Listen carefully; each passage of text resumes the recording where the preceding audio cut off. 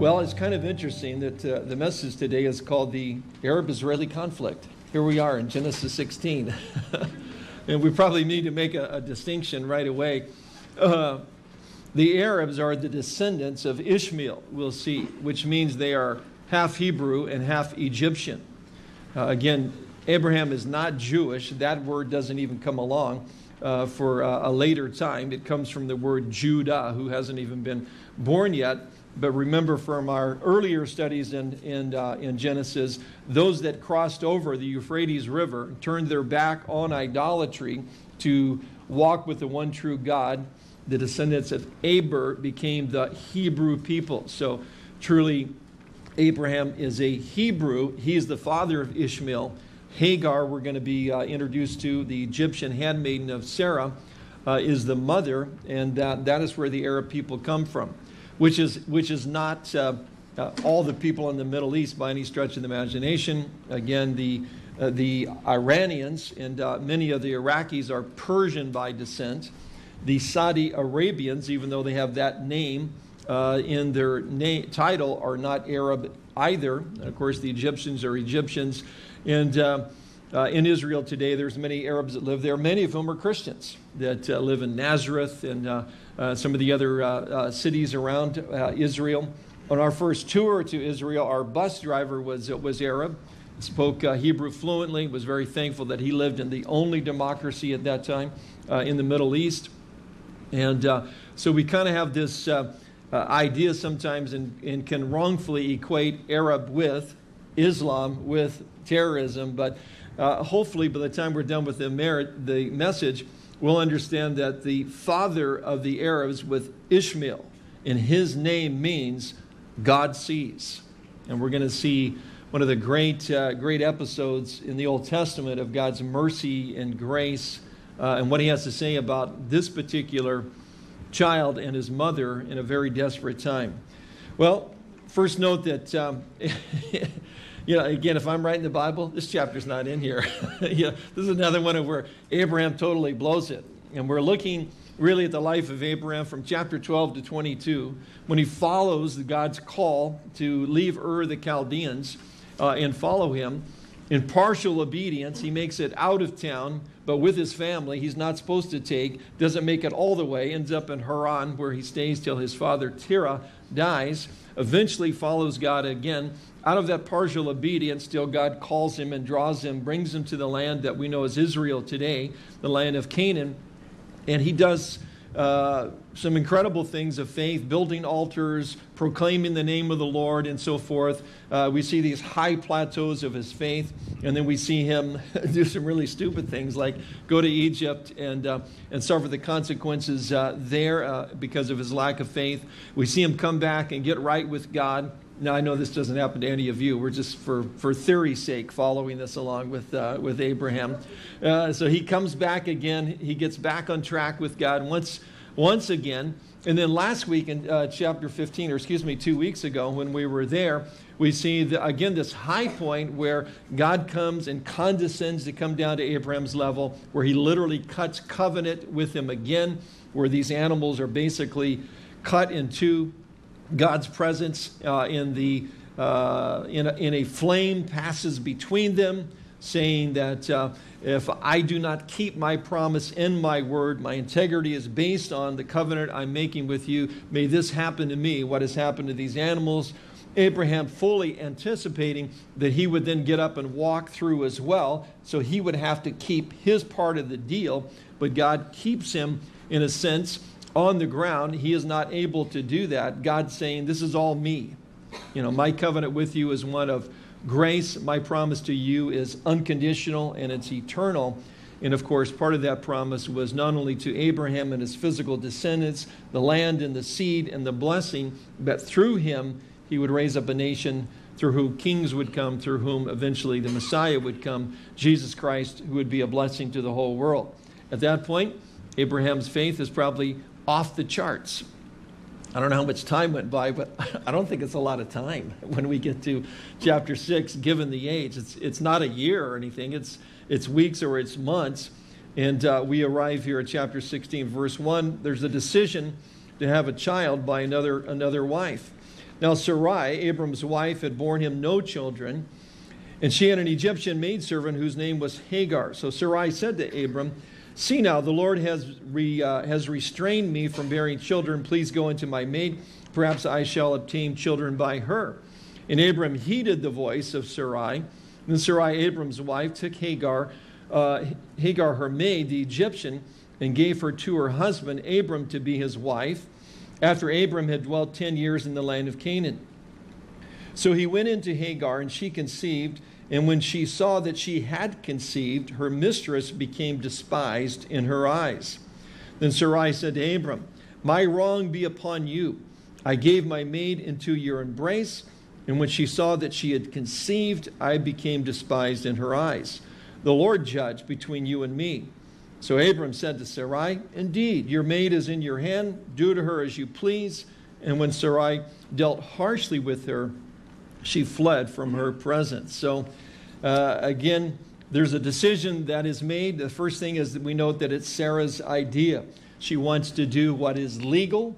She wants to do what is customary, not only in Mesopotamia, but in Egypt as well. She wants to do what is socially acceptable, but of course, it is against God's moral will. From the beginning, it was one man, one woman. Again, acceptable. Jacob would do the same thing later, of course. He would end up being tricked by Laban, you remember, and marries Leah, but he really wanted Rachel, so now he's got two wives. Rachel's unable to conceive, so she does the same thing. She gives her handmaiden so that she would have children by her. Again, this thing was thought to be socially, culturally acceptable, but it was never accepted by God. There's kind of an interesting mixture of selflessness as well as selfishness in what Sarah is trying to do here.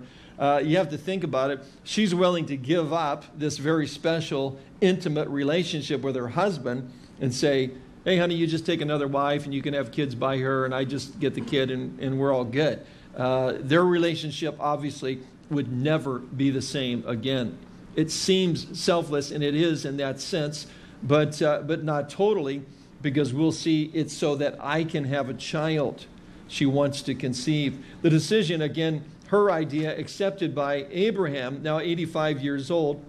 He's been walking with the Lord for 10 years, learning some valuable lessons, and one of them was this idea of waiting for God's timing and doing things God's way. In terms of why did God wait so long? Two reasons. The writer of Hebrew tells us in Hebrews 11:12 that God waited so that the body of Abraham and Sarah, in terms of bearing children, would be as good as dead. In other words, so that nobody would say, "Amazing, Abraham and Sarah just conceived, they're having a baby. That's amazing." No, God wants them to say, "That's a miracle." That's a miracle, because their bodies are as good as dead at this point. And the problem that we'll see in our text is that they're not, are they? Abraham is able to father this child at 86 years old. Nobody's going to look at Ishmael and go, "That's a miracle." They're just going to go, "That's pretty amazing, Abraham," but they're not going to go, that's a miracle. And God wanted the glory from this. He wanted the glory from this child. A lot of times God is delaying. And we often talk about Lazarus, being in the tomb for 4 days, and Jesus delaying. Why? So it would be clear to everyone that he is dead, so that when Jesus raises him from the dead, God would get the glory from it. The second thing that was going on here is that while Abraham and Sarah were waiting, God was working. and of course, we don't like this part where we're waiting, God asking us to be patient with him and so forth. We kind of want everything done now. I don't mind having faith in the Lord as long as he's working on my time schedule. I just have problems when it's on his time schedule. James tells us in the New Testament, "Let patience have its perfect work, that you may be perfect or mature and complete, lacking nothing." Apparently, there's something of God working in our lives. Well, it only happens if we're able to wait, and during those times when we need to trust him. God is working in both of their lives while he's waiting. The decision, again, is based on a failure of faith. Sarah decides to do this. In her part, she's second-guessing God. She's concerned not for the glory of God, but for the glory of self. And, you know, when we do a little thing and we talk about decision-making, and there's some principles that we've been able to draw out of Abraham's life in the past, but one of them, that question to ask is, does it bring God the glory? I got a decision to make. You know, there was a whole series of questions. Is it a sin in the Bible? Do I have a piece about it? There was about 10 of them that we kind of go through. But one of them, does it bring glory to God? Is this going to bring glory to God? No, it's not. It's not at all. But she wants to do it anyway. It's her idea. Notice the almost disappointment with God that we see in her that leads to this in verse 2. See, now the Lord has restrained me from bearing children. It literally means the Lord has closed my womb. That's the problem here. So we have a promised child coming. God has a covenant with you. God spoke to you. God says you're supposed to have a son. So you have a son, because it's not going to happen with me. It's a failure of faith, but there seems to be a little bitterness here. And certainly that can become an issue with us too, when God doesn't do what we anticipate and what we want him to do. When our expectations don't meet his purposes, we need to be careful. We can grow bitter, and it seems like Sarah is doing that here. In terms of Abraham's failure of faith, well, again, it was perfectly legal. It was culturally acceptable, but he totally had to know better. I mean, I don't think he was really, in his quiet time with the Lord. Well, Lord, Sarah brought up this idea, and I'm kind of rolling this over in my mind. What are you thinking here, Lord? And of course, the Lord is going, you're an idiot, or some other, I'm sure it was in whatever the Hebrew word it was, But or that theological term, baloney, for baloney, it's something like, I think he knows what God is going to say. I don't know if you have prayers that you never say because you're pretty sure what God's going to say. So you just don't even go there. And then you do it anyway. And they go, oh, man, should have known better than that. Well, he knew better than that. Also interesting, Sarah's action, very parallel to that of Eve in the garden. Again, Moses, our very skilled writer here that we've pointed out many times. Notice that Abram listens to his wife just as Adam listened to his wife. Sarah took Hagar just as Eve took the fruit. Sarai gave Hagar to her husband just as Eve gave the fruit to hers. And in both cases, the man willingly and knowingly partook. Can you tell there's no good guys in this story? Nobody gets off the hook here. And one little commentary, Sammy mentioned last week that God refers to Hagar as the wife of Abraham. Of course, maybe that's because he's Egyptian. But I just want to point out that the Bible never says that. Now, Sarah says, you take her to be your wife. But every time God makes reference to her, well, in verse 8, it's Sarah's maid. In chapter 21, verse 10, it's Abraham's wife, and it's not Abraham's wife. It's the bondwoman and her son. And we'll read that passage in a moment. I went ahead and did a little search. Every time God is speaking and refers to Hagar, it's always the bond servant. It's always the maid servant. It is never the wife. God never recognized this marriage. Paul tells us in Romans 14 that whatever is not of faith is sin, and certainly this was. It was legal. There's a lot of sin that's legal that you can commit out there, but it's not moral. So God rejects the entire enterprise because he had something better. He had something better in mind for them. I mean, he had something awesome in mind for them. If they had just waited, if they had just trusted the Lord. And I wonder how many times that we jump ahead of God because we grow impatient and we miss his best for us. Well, this decision obviously is regretted later. Verse 5, then Sarai said to Abram, my wrong be upon you. Just to make that clear, the New Living Bible says, then Sarai says to Abram, this is all your fault. Just so we're clear on what she's saying to him. And you know what? She was absolutely right. Her idea, all his fault. Proverbs 30, verse 21 says, for three things the earth is perturbed or shaken. Yes, for it cannot bear up. For a servant when he reigns, a fool when he is filled with food, Maybe that's why I feel the earth shaking every time I'm, maybe not. A hateful woman when she is married, and a maidservant who succeeds her mistress.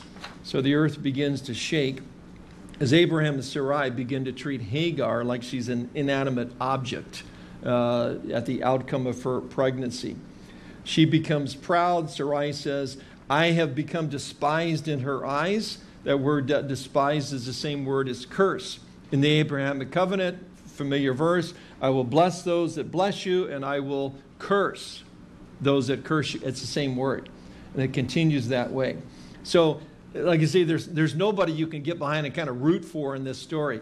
Sarah is totally blowing it with the whole concept and the idea, bringing it up. Abraham's doing the typical guy husband thing.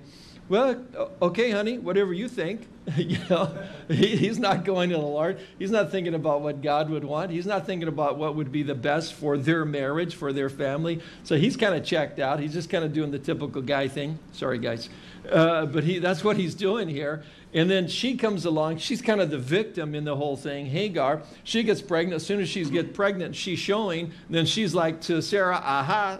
Did you like that with Sammy last week? Aha. But anyway, she's kind of laying into her a cursing upon her because of the fact that she has this new status. So Sarah says, the Lord judge between me and you. She blames Abraham and she makes an appeal to God. The Lord judge between me and you. Again, he was the patriarch. He was the head of the house. God had spoken to him and not her. He should have never allowed this situation. Abram was responsible for that. And when it says the wrong that was committed, the word wrong in Hebrew can also mean the violence that she was suffering. And so she cries, may the Lord judge between me and you. So Abraham's solution wasn't a good one. As I said, his solution was to, Sarai says, well, I want to get rid of her. He goes, whatever. I mean, that's his solution. Whatever. Honey, whatever you think, that's fine with me. Exerting wonderful spiritual leadership and headship in the home. What should have Abraham done? He should have taken Sarah aside, assured her of his love and that she would always be first. He should have accepted full blame and responsibility, and he should have dealt kindly but firmly with Hagar. I mean, the deed is done. The bad decision is made. The consequences must be accepted and then lived with at that point the best that they could. Now, the problem was not him listening to his wife. Girls, you might want to underline this verse. We're going to go to Genesis 21, verse 12. The situation certainly as Isaac is born and he begins to grow up, and you got Ishmael as the older stepbrother, and they're kind of getting into it, and problems continue. And this time, the situation is a little different. Sarah's got an idea, but Abraham goes to the Lord, chapter 21, verse 12. But God said to Abraham, do not let it be displeasing in your sight because of the lad or because of your bondwoman. Whatever Sarah said to you, listen to her voice. I thought maybe the gals might want to underline that part. Whatever Sarah has said to you, listen to her voice. For in Isaac your seed shall be called. Yet I will also make a nation of the son of the bondwoman because he is your seed. Again, notice when God makes reference to Hagar, it's never as a wife. It's always as the bondwoman. But notice also the difference this time. Sarah has this idea, hey, why don't you take my handmaiden, we'll make her your wife, and you can have a child with her. Okay, honey, sounds good to you. This time Sarah comes to him and goes, I've got a good idea. I think they need to go because they're creating problems, not only for me, but for our son as well. And this time, Abraham says, well, honey, let me pray about it. And that's what he does. And then God says, she's telling you the right advice this time. Yeah, do what she says. Just a little tip there, guys. So it's not that you don't listen, but you need to listen to everything your wife has to say. But you got to go to God. And what does God's word say? What does the Lord have to say? And in this case, the Lord tells him to listen to his wife. Interesting, one of the most ancient laws that we have, the laws of Hammurabi, actually one of them state the fact that in this culture at that time, legally, you could actually do what has transpired here. You could take your wife's maidservant, elevate her to a position to be your wife, have a child from her, but if she ever displeased you, you could dismiss her and make her your slave once again. So in a sense, that's what Abraham's doing. Again, legal, culturally acceptable, maybe not the best thing. The thing that shouts the loudest in the story here is the lack of honorable character from anyone. Ken Hughes says, Abram was the worst. He was a pathetic, passive, impudent, and uncaring of either woman. Neither woman had any compassion on the other. Sarai was the worst, but you get the idea that Hagar would have done the same thing if she could. Notwithstanding, Hagar was the prime victim. Bad decision. Bad decision. And boy, when we make them, are these godly people here? Yeah, absolutely. Are they walking with the Lord? Yes, they are. Have they done some amazing things in terms of leaving their home and everything they know to follow God based on God's voice and God's promise to them? Yes, they did. Have they done some wonderful things? I mean, this is Abraham who raises up these 318 guys in his own household. And when Lot gets captured by, remember, the king of Iraq and Iran and the four kings from the kings from southern Turkey, he makes off with them, catches them in the middle of the night near Damascus, 100 miles away, and rescues everybody, brings them all back. He gives the tithe to Melchizedek. I mean, he's done some awesome things. But I just want to scare you a little here. Just because you're doing well, David did pretty well for quite a while too, didn't he? And then one day he's on his rooftop where he shouldn't have been, because he should have been with his men out fighting, because that was the position of the king in that day. He was no civilian leader like we have. He was supposed to be out there with those guys, and he wasn't. And then he sees Bathsheba, because Satan waited very patiently for many years and knew what David's weakness was, because he'd already exposed it. Because he did the same thing, marrying other women when he shouldn't have, and God forbid him to do it, and he did it anyway. Satan goes, I got this guy. I'll just wait a year, 10 years, 20 years. I'll wait, and I'll get him. And he did. You need to be very careful. I've got a good friend of mine in the ministry that at his early 70s fell into sexual sin and is no longer in the ministry. I mean, you can kind of think that, hey, I'm going to put it on cruise control here at some point in time in my Christian experience. I've been walking with the Lord for several years, or 10 years, or a couple of decades. There's a real enemy out there, and we need to be very careful. And sometimes, in this case, I don't even know if this was a temptation. It was just a dumb decision. We need to be very careful that we're putting the Lord first in our lives, because it leads to problems. Well, the good thing, in verses 7 to 14, God intervenes on all of their behalf. Verse 7, now the angel of the Lord found her, this is Hagar, by a spring of water in the wilderness by the spring on the way to Shur. And he said, Hagar, Sarai's maid, where have you come from and where are you going? She said, I am fleeing from the presence of my mistress Sarai. The angel of the Lord said to her, return to your mistress and submit yourself under her hand. Then the angel of the Lord said to her, I will multiply your descendants exceedingly, so that they shall not be counted for multitude. And the angel of the Lord said to her, behold, you are with child, and you shall bear a son. You shall call his name Ishmael, because the Lord has heard your affliction. He shall be a wild man. His hand shall be against every man, and every man's hand against him. And he shall dwell in the presence of all of his brethren.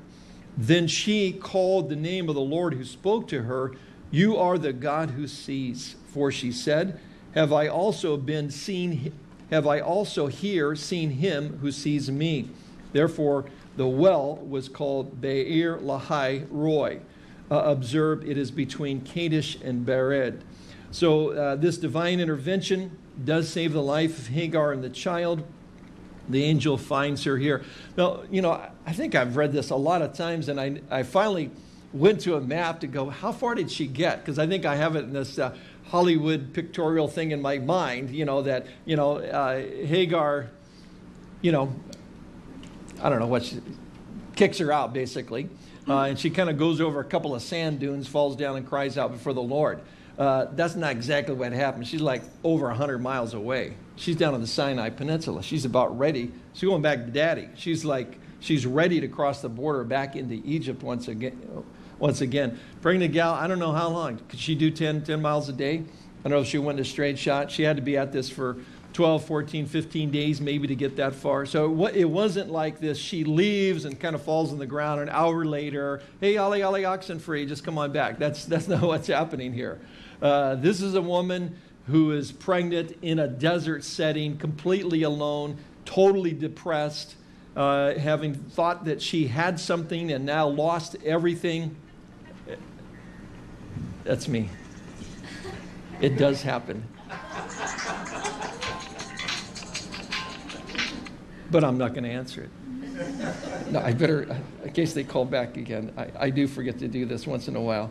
This would be an appropriate time if you have a cell phone to...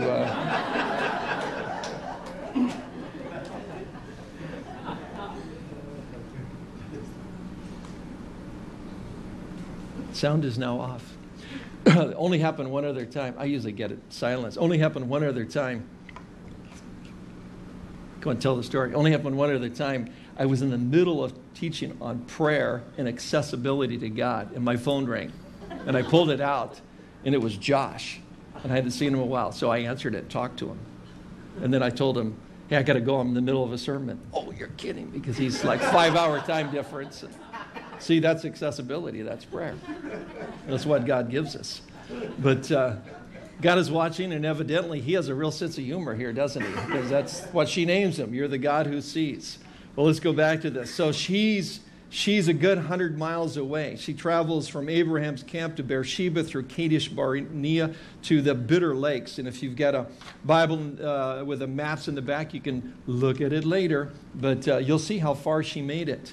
And so she's in a very desperate place, desperate condition. Then the identity of the angel himself. First time it appears, the angel of the Lord is said also of the angel of the Lord that comes to Abraham as he's about ready to go and destroy Sodom and Gomorrah. The angel of the Lord appears to Joshua before he's going to go in and destroy the Jericho and so forth. And if you track the angel of the Lord, eventually he is named as Jehovah or Yahweh. This is God. And therefore, many believe, as I do, that it's a pre-incarnate appearance of Jesus Christ. What makes that interesting is the grace that is in this. Again, there are those that say, I love the New Testament, not so much the Old Testament, because I love, all those parts about God's grace. I don't think they're reading the same Bible I'm reading, because this is incredible grace. Here's this slave woman who's pregnant. She's in the desert somewhere trying to get back home again, in the middle of nowhere, about ready to die possibly. And God shows up and basically says, I see you, and I care about you, and I know all about your situation. You're pregnant. You're going to have a son. I want you to name him this: God hears. I've seen your affliction. I'm going to bless you, and I'm going to bless him. It may not seem like it right now. Nobody would have predicted this. You feel like a total outcast. I'm going to raise up a tremendous nation and a people under you. It's just it's an amazing picture of God's grace and God's love to a woman and to an unborn child. The divine intervention, again, includes predictions, as I just mentioned. The name Ishmael, God hears.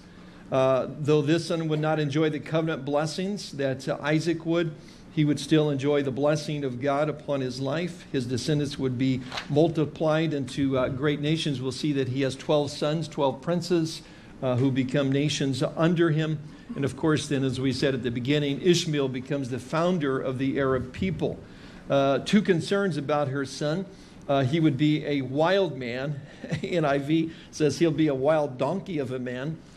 Not a flattering description of your soon-to-be born son. But again, speaking of his character and the fact that he would be very individualistic and not really hold to social convention and so forth. Very interesting, among the Arab people in the world today are the Bedouins that live in Israel, who still refuse to move into a building. They live in tents. It gets a little chilly there in Israel. They're the shepherds and so forth. The government of Israel have actually built them, houses and apartment complexes for them and stuff, but they don't use them. They don't move in. They would rather move in their tent. Now, what's kind of classic, though, is that you can see this blue glow in a satellite dish. So they're in a tent, but they've got a sat dish and big flat screen TVs, and very often a Mercedes that they're driving out front. So it's kind of a strange way, but very independent people here that we're talking about. That was predicted by God. We see it today in Israel. He would be a hated man, living in hostility towards his brothers. So he would live among his brothers, that is the descendants of Isaac, the Jewish people, which they still do today, and there would be continual conflict between them. We're all clear that that came true, that that's still an issue today. So two things of concern, as well as two aspects of the blessing that would be upon him. The divine intervention also came as a result of Hagar's affliction. Verse 12, because the Lord has heard your affliction. She sees God as being a personal God. She sees God as a God who is concerned about abused people and unborn babies. Quite a statement in the culture that we live in now. He knows the future. He cares for her. She, at this point, is willing to trust him. And at this point, she's the only person in the Bible that gives God a name. You know, God reveals himself and says, my name is. You shall know me as Jehovah Jireh, Jehovah Rapha, all these different names. Adonai, whatever it is. This is the only time that God shows up and somebody says, I'm giving you a name. And it's pretty much like, okay, what would that be? You're the God who sees and cares. I can live with that. And okay, then you name your son Ishmael. God hears. You carry that on. She's like, okay, I'm going to name the well after you as well. Okay, I'm all right with that. Not that they're the vernacular, but it's very interesting. This Egyptian handmaiden cast out by Abraham and Sarah is one of the only person in the Bible to actually give God a name that he seems to accept. The place, verse 14, the well was called Beer Lahai Roi. Again, celebrates the same reality. You are a God of seeing, the well of the living one who sees me. Just a wonderful message there. God sees, he's watching, he cares. I hope that's a take home for us, that, when we see that name Arab in the news, to remember who they are, the descendants of Ishmael, the name that says God cares and God sees. Well, there's a decision to have a child by another wife, not a good one, but there's divine intervention and certainly the grace of God here. And then finally the child is delivered by her and given the name Ishmael. Verse 15 and 16. So Hagar bore Abram a son, and Abram named his son, whom Hagar bore Ishmael. Abram was 86 years old when Hagar bore Ishmael to Abram. So she delivers. He is given the name. And so apparently, though Abraham has been pretty checked out up to this point in all this going on, he at this point steps in and believes. Again, she shows up and I'm back, and keep in mind when the angel says, you need to go back and submit to Sarah. Do you know how far I've been walking in this desert? She doesn't say that. She just gets the bus and no, it's another however many, week and a half, 2 weeks back through the desert to get back up there again. She doesn't really know the welcome that she's going to get. So she does submit to what the Lord has to say and says, obviously, I had a conversation with God. God cares about me and about my child. And God says his name should be Ishmael. And Abraham then goes along with that and gives him that name. And later then, when she is dismissed and she has to leave, we do see Abraham jump in and care for her. The other thing about this is that Abram's 86 years old at the time of the delivery, so his body is not yet as good as dead. And that's a problem. That's an issue. God wants to bless Abraham and Sarah. God promises to give them a child. Can he give them a child right away? No, not really. Because if he's like 87 and he has a child, everybody's going to go, yeah, well, he had one at 86. What's the deal there? Right? God can't really move forward with what he wants to do because they kind of jumped the plans of what God had for them. So there needs to be, so now they've got to wait longer. I wonder how many times, when we jump ahead, we make bad decisions. And, God has to hold up on what he wants to do in and through our lives. But that's what we see here. Again, Sarah's intervention, Abram's decision, may have led to the promise being delayed for another 13 years. Shortcuts don't always promote God's blessing upon our lives. They make a detour here, very interesting, a speed bump. The good thing is that God does intervene, God does save them, God does bring them back, and obviously Abraham and Sarah, as we'll continue our story, get back on track with God, as he does with us. You know, a lot of us probably know in here, but people we know in other states that are walking with the Lord have made bad decisions in the past. And, you know, it's amazing, though, how God will come in. He is that God who sees and cares. And even in our disobedience and doing some pretty dumb things and creating some bad situations that we have to learn to live with as a result, he still comes in with his grace and his mercy and helps us kind of clean the whole thing up. We have to live with consequences sometimes. It's not always easy. There are laws that kick in when we do things we shouldn't do. It's been a long time since I've been with somebody that was dying of AIDS, but there was a point in time in ministry where that was not an uncommon occurrence. We don't even talk about it. It's not in the news so much anymore because of the medications that are available. There's no cure, but just to hold off for a number of years, the symptoms and so forth. But a lot of those guys that were in fellowship with us were, of course, had come out of the homosexual community. God had forgiven them. God had redeemed their lives. They were walking with the Lord. They were going into hospitals and hospice situations, sharing the gospel, leading others to faith in Christ.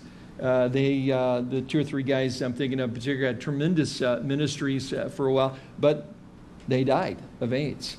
There were still consequences to the sin in their life. There's consequences for Abraham and Sarah in this decision, but it doesn't mean that God doesn't jump back into the middle of their lives, that God's grace isn't there and it isn't sufficient to help them deal with their current situation, what they've created here with this other son now having been born. It's been said that of God that when he cannot rule, he overrules, and he always accomplishes his purposes. But it's so much easier when we're at that point of seeking his will, seeking to do what we know. It's hard. Some of these issues of seeking God's will. Do I have the apple or the orange? Do I get the blue car or the red car? There's not a scripture verse for that. It's kind of tough. But there's a lot in terms of God's moral will. It's very clear. It's very clear where he would have us to be, what his will is for our lives. But Abraham and Sarah, like us, if we confess our sins, he is faithful and just and will forgive our sins and purify us from all unrighteousness. He does that with them. He'll do it with us. He's the God who sees.